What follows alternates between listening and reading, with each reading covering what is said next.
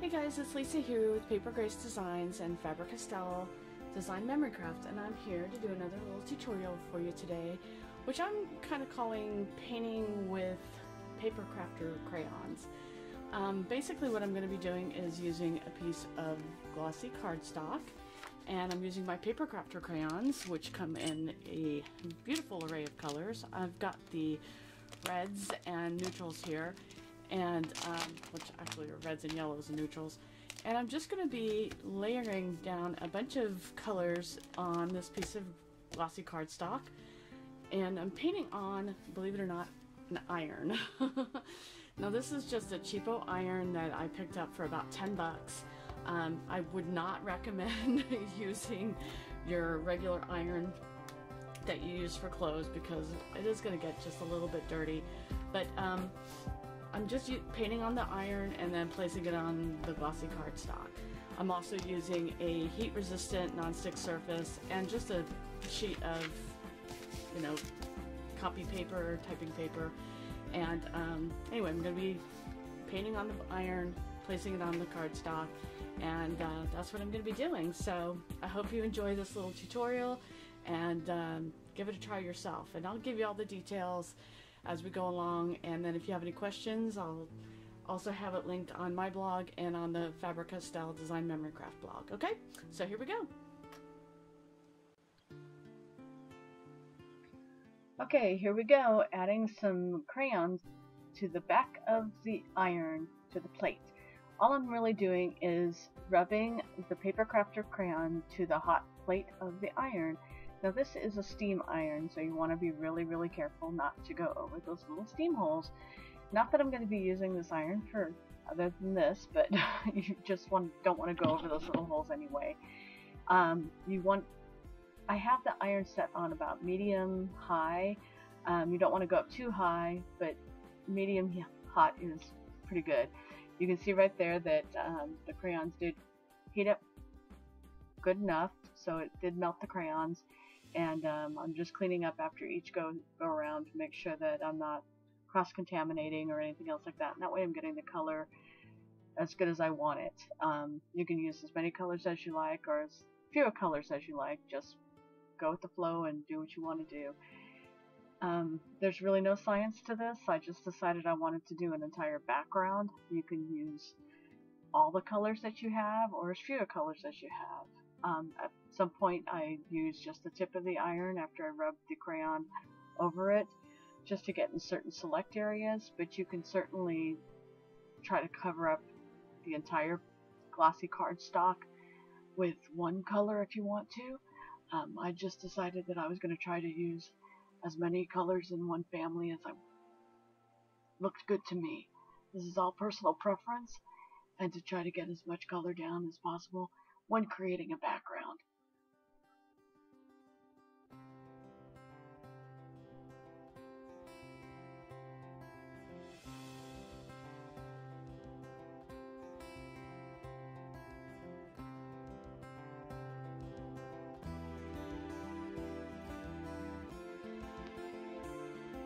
I don't know whether this type of technique can be used on anything other than glossy cardstock.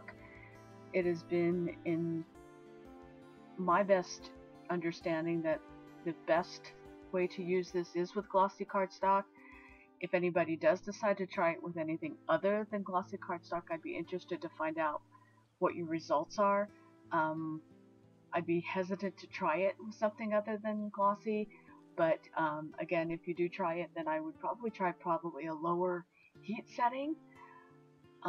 But again, if you try it, let me know how it turns out. I imagine that something with like maybe a canvas would work. But if you do use a canvas, make sure that it's not something with an adhesive back, as that might pull up the glue.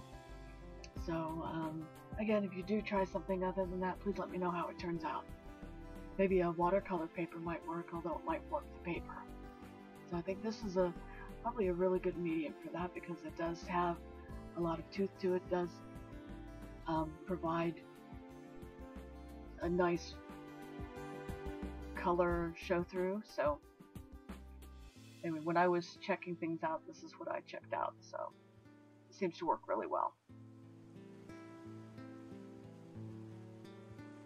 when I tried the white paper crafter crayon, it didn't seem to work as well as I thought it would. I think next time I try it, I might have to just like pull off a hunk of it and try to melt it that way. It didn't quite turn out the way I wanted it to.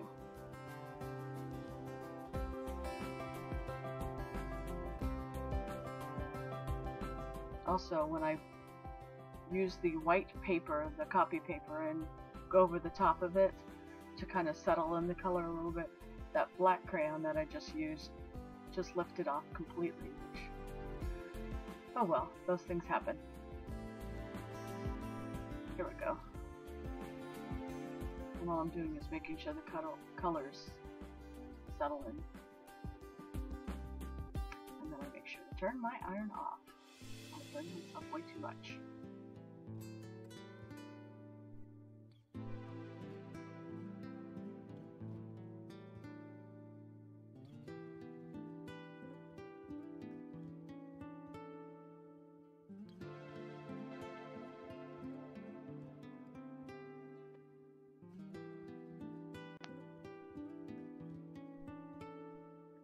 So now I'm just going to be stamping up my Donna Downey Lotus Flower stamp. And I'm just using a Brilliance ink because I can heat set that. I can heat emboss it. So I'm just going to use the Brilliance ink and then heat emboss it with a clear embossing powder. Now I don't get a super dark impression from the ink, but that's okay because as long as I can see it, that's fine, because I go over it with my Pit Artist pen afterwards, and I use the broad nib pen tip. So even though the ink didn't quite show up the way that I had wanted it to, the embossing powder did the trick, so I could still see the outline of the stamp, and I just went over it with the Pit Artist pen, and that way it was still nice and dark afterwards. Those pens, all of those by Faber-Castell, are just beautiful. They're India ink and they show up just brilliantly on things like this. Mixed media, they're just fabulous pens to work with. So you need to get some. And now I'm just going to be coloring in my image with some gesso, and that works out fabulously on this painted background because it doesn't move around. So I'm just going to go in on the leaves with a little bit of gesso, and that works out beautifully because then on the top of the gesso I'm going to use a little bit of the gelatos, and all I'm going to be doing is going on the base of the leaves with the violet gesso. It's a metallic gesso, and then just blending it in a little bit with the coconut gesso, which is the white gesso gelato. So I'm going to be using the violet metallic gelato and then the coconut gelato, and those two will blend together really well.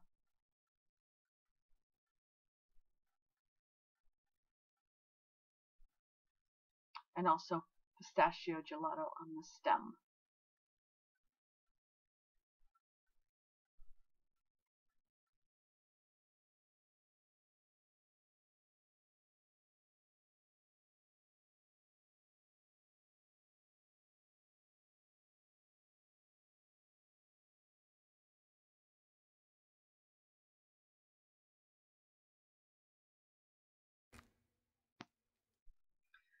So here's our flower all colored in.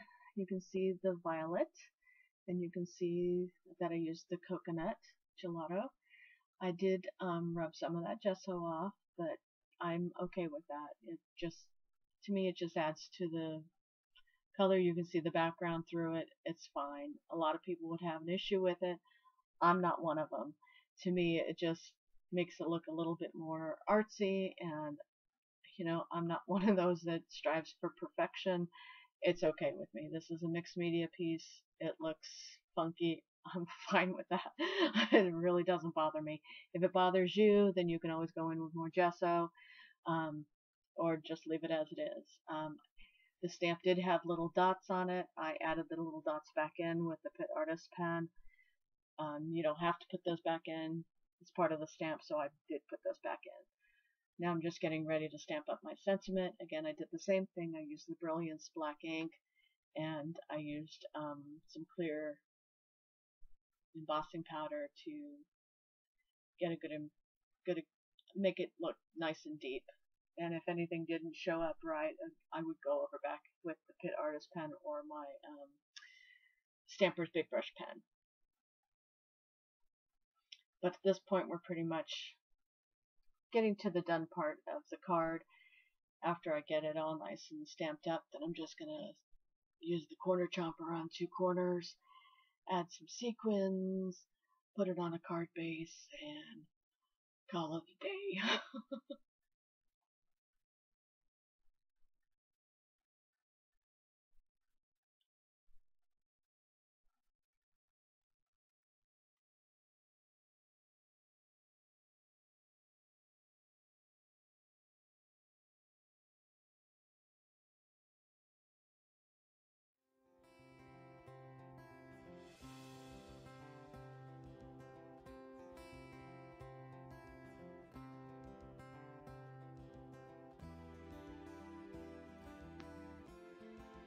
So here's our card, all nice and done. Got our sequins on it. We've got it layered up on a pretty card base.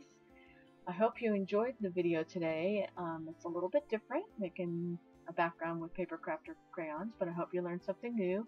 I hope you subscribe to the channel, and I hope you'll stay tuned for more cards and more videos. Thanks so much for watching. Bye!